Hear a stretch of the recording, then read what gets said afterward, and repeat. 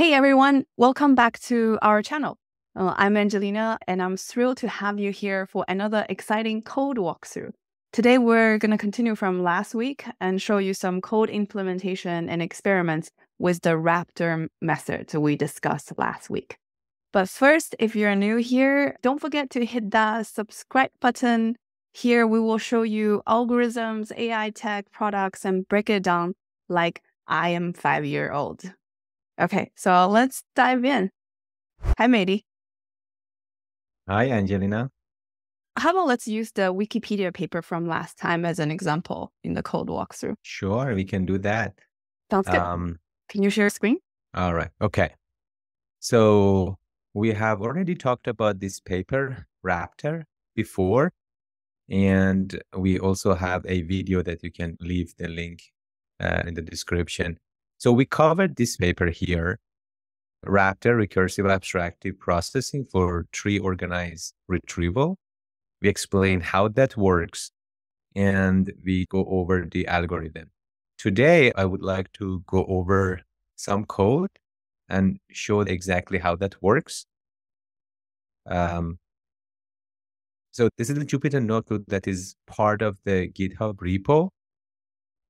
So this is the repo here. And if you want to run the code, there is a Jupyter notebook called demo where you can just go over. They have some example code where you can execute and see how the Raptor works. The idea here is we are going to see how Raptor in practice works. So to explain very briefly how that works, it's a technique that helps RAG-based systems for better retrieval and better question answering. And when you have, for example, a PDF, you're going to split the PDF into smaller chunks, and then you will go and cluster similar chunks into groups. And then you summarize the cluster, and then you will repeat that until there is no further clustering feasible. So you have essentially a tree of nodes, and each node is like a summary of a cluster. And if you have this structure, this paper demonstrates that this is in practice works better than a lot of other RAG-based system, including the vanilla and other baselines. So today we are going to see how the Raptor in practice works. I will also show the structure, the tree, and go over some code. So that's the goal here. Okay, sounds good. All right. So as I mentioned before, you need to have an OpenAI key because the default Raptor is using OpenAI for summarization and for embedding. So this is a very nice paper, again, from Stanford. And what I want to do is to implement the Raptor on this paper, and then I can ask questions. So what I'm doing here, I am actually reading the PDF, and then I will just extract the text from PDF. So this for loop here, it is going to go over each page of the PDF, and then it will extract each page and concatenate all the text together. So I intentionally did this because I just wanted to do it for 10 pages of the paper, not the entire paper for this demo. And then here we are just importing some libraries from this Raptor. So retrieval augmentation, I imported that one. I created an object from that. And then this add documents, this function is going to essentially just go and do most of the heavy work for us. So when I pass the text to that, it's going to go and read the text, split the text into smaller chunks. You can change all of the default settings for the maximum number of tokens, the chunk size, like all of the configurations. But here I am not doing anything. I'm just sticking with the default configurations. So this log here shows all of the configurations for this Raptor. For now, I am just simply going with the default configuration. So this text, which is the 10 pages of that paper, is going to be split and to be chunked, to be clustered, to be summarized, embedded, and then added into the vector database. And the vector database, the default one that Raptor is using is that FAISS, FAISS from Facebook, but you can also customize that if you want to. So what happened here, the log shows that it has created a tree which has 3 layers. So layer 0, layer 1, and then layer 2. So layer 0 is actually the root nodes, the most general nodes. And then as we go further, it goes more specific. Then when you are done with this step, then the text has been already digested completely. So now you can ask your questions. Here, for instance, I have this question, what is store? If I run that, it is going to do the retrieval from the vector database. Again, very similar to basic RAG, but here we are using that hierarchical approach of the Raptor. And then it will generate the response. You can see that this is the response. So if you want to really compare that, you can have your own vanilla or other types of RAG, and then you can compare the response and see which one is better or more accurate. But here I'm just simply showing how this Raptor works. What you can also do, you can save your index, essentially the index that you have created, and later on use it. So the good thing about Raptor is when you digest and consume the text, you can save that index and later on simply load it. So you don't need to do it every time.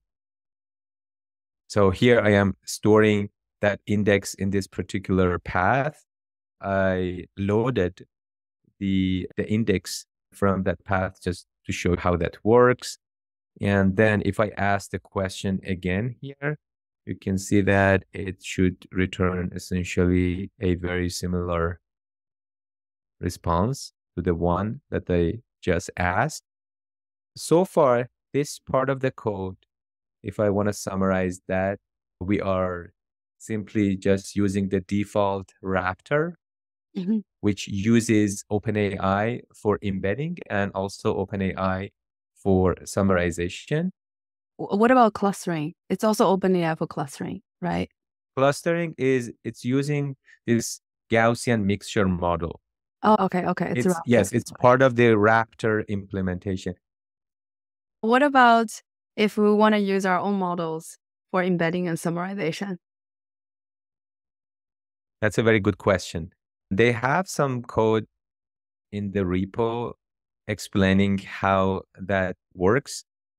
So if you want to have your custom model for summarization, for question answering, even for embedding, so you can use this sample code here.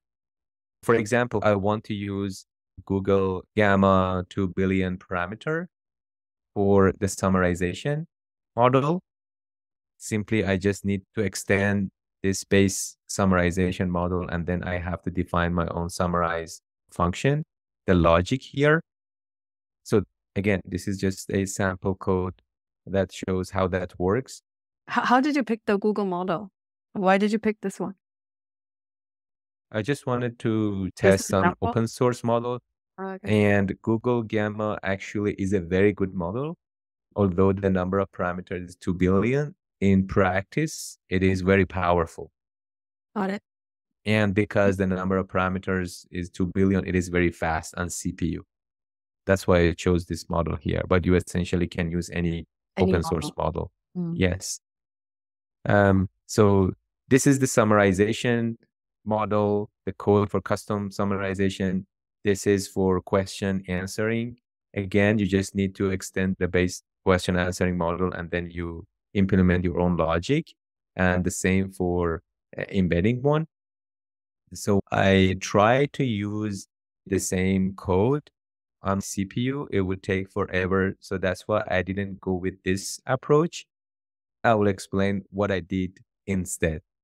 here, when you define your own custom models for summarization, embedding, and question answering, then the rest is the same. You just need to initialize your Raptor model based on this configuration, and then you can ask your question. So what if I want to take a look at the structure of the tree and see the nodes? How can I do that? The library has some classes that you can use. So it's very straightforward. I created this tree object from this Raptor RAG. And then here, this code, for instance, it shows the nodes at the root level. The total number of nodes are 139. Then I added this function to print out every single node with the textual content of it at each level. So you can see the level 0, which is the root level. Then there are only 1, 2, 3, 4, and 5 nodes. Question. The root level is the highest level, which is pretty much the summary of the whole document, right? At the highest levels. That's correct. Yes. So if you look at the textual content, you can see that they are more or less similar. So they are essentially looking at the same thing, but from different angles. That's why there are 4 different nodes instead of having one. If they were like extremely similar, then we would have one cluster at the top. But here, they are essentially just grouped into one cluster. That's why there is no further clustering. But the actual text of each node is a little bit different, meaning that they have explained the same thing, which is the summary of the entire document, but from different angle, which is actually very good. So in order to use that root node as a summarization of the whole document, one way is potentially combining them because they're actually talking about the same thing. You can choose one of them or potentially concatenate them together since they're speaking from different angles, right? That's true.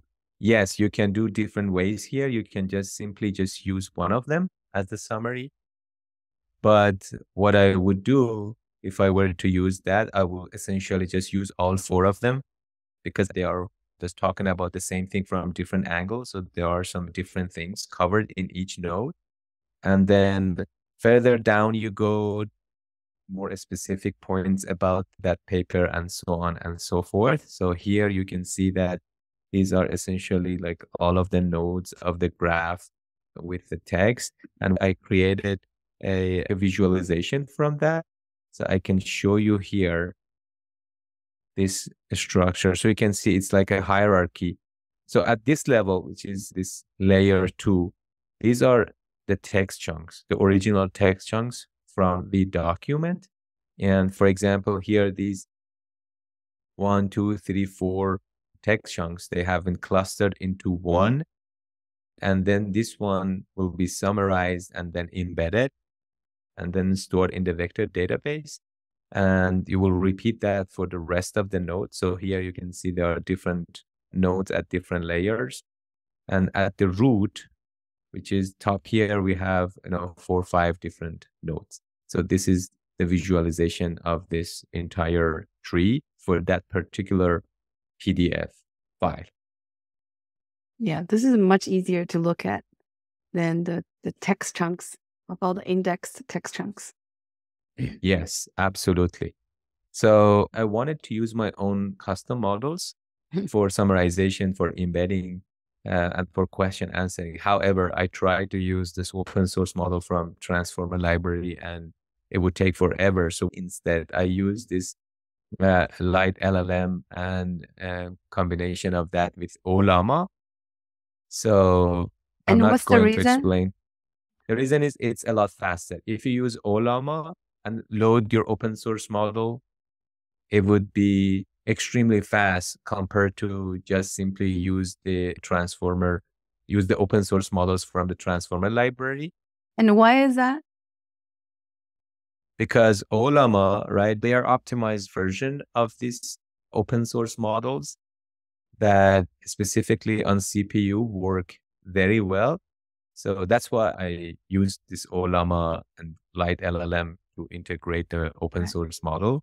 Right. It's often like using C++, right? It's not the the common like using Python type of? So yes, so they are, yes, this llama.cpp, that's the Right. library that has been used for Right. basically quantization of the open source models and just optimized version for CPU. Mm. So for my customization model, I am using this LiteLLM to call the Ollama, the same model, Ollama Gamma 2 billion, for summarization. So the implementation is here for summarization model, and that's the same for question answering and for embedding. So if you use this approach, it would be extremely fast compared to use the open source models directly from Hugging Face. And again, when you define your own custom model, you just need to create a configuration and then just pass the configuration into your RAG. And the rest is the same. You can parse the text and kind of add the text to your RAG and then just ask your questions. So the approach is going to be very similar to the basic Raptor, but here we are using our own custom models for different tasks. And this one worked. This one, the other one. And this one worked, yes. This one worked. I am not going to just add the text again here. Don't worry Since about it's it. been already added. But yes, if you execute this code here, then it will, yes, it will add the text. The thing is, it still takes more time than you use OpenAI because I have CPU and it's going to be CPU for embedding and for summarization, which is going to be much slower than calling some API from OpenAI. Yeah. Yeah. That makes sense. Cool. That's all for the code. First of all, yes, it's a very good approach for RAG, but even if you don't want to use this Raptor necessarily for RAG, what you can do if you have a summarization task, you can summarize your document at different level, right? Which is pretty cool in my opinion when you are going to show the summary for the user, then you can have different levels at different granularity of summarization of the same document, which has a lot of use cases for and applications for people. Yeah. Awesome. Okay. That's it for today. We'll see you next time.